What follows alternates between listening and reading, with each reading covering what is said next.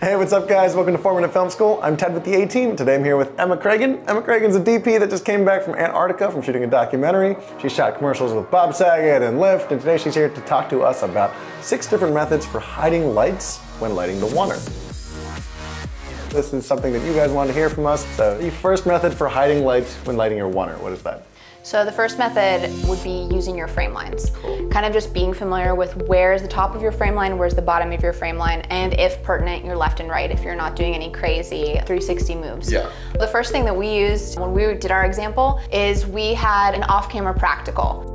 Okay. So even though you couldn't see where the practical was coming from, because the scenario had you in the bed and the light is tungsten, you infer that it's coming from some kind of reading light, floor light, some kind of off-camera source. Gotcha. And because we knew where the frame line was, we could easily rig from above without ever seeing the light. So our next method, we used a softbox as a key. And what we did was we moved the softbox with you while you were tracking, and that kind of served as an ambient moonlight, since our next part of the scene was kind of more of an outdoor foliage type of feel. By moving the stand along with you, this allowed us the versatility of never seeing the light, and it gave us a continuous feeling of moonlight. And you could apply this to any kind of situation. You could use this for an interior, you could use this for an exterior, ideally if you're cordless. Now the ambient glow is important because if it's a hard light, you're going to be casting shadows, and if you see the light moving, that's not really natural, right? Exactly, and that's going to kind of be a tell. So our third method of kind of hiding lights, what would that be? So what we also did is we hid lights in the frame. What we did is we took small LED panels and we placed them behind the foliage that was behind you to create separation between the background. So that's literally hiding lights in the frame. Exactly. Cool, yeah. So this is working closely with your production designer to make sure you don't have any translucent type of material that you might be trying to hide behind, but at the same time kind of optimizing what you do have right in front of the viewer's eyes. So the next thing we did is we used a flashlight with a white card to give a return for your face, and that became your key.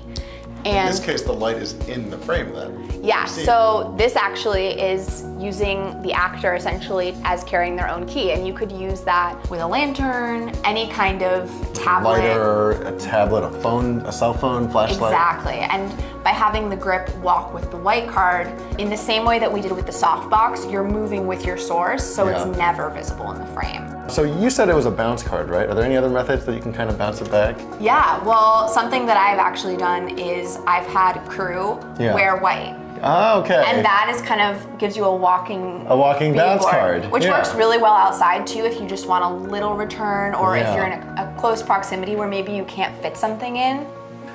So our next method of kind of hiding lights, what would that be? So what we did in our scenario was we had the luxury of using flats, but even if you didn't have flats, you could use corners as a method of hiding lights. Cool. So again, just knowing where your blind corners are gonna be. So as we came around the flat, we had a whole section behind us where we could essentially have a sodium vapor light that was kind of throwing a street light essentially onto you, and we would never see it because the wall was blocking it. If you don't have walls, how would you fake a wall? You can have curtains. Curtains.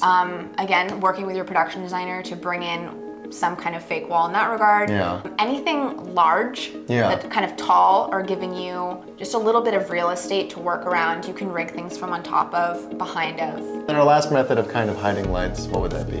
So we optimized the dark space. So we used fall off to hide our final light.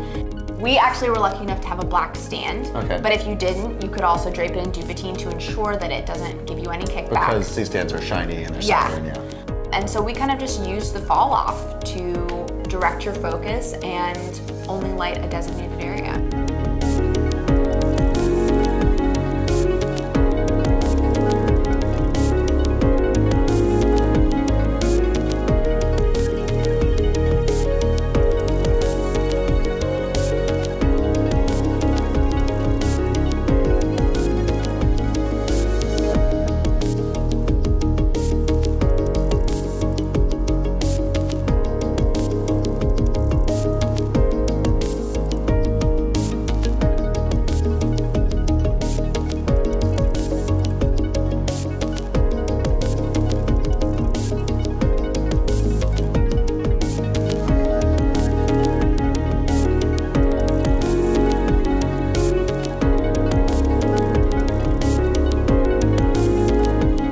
those are your 6 tips on how to hide lights for lighting the water. Thanks for watching this episode of 4-Minute Film School. This is Emma Kragen. Leave us a comment below with a lighting scenario that you would like to see us tackle next. In addition to that, we'll be picking the best comment and giving out a Aputure M9. So like, subscribe, and we will catch you guys next time.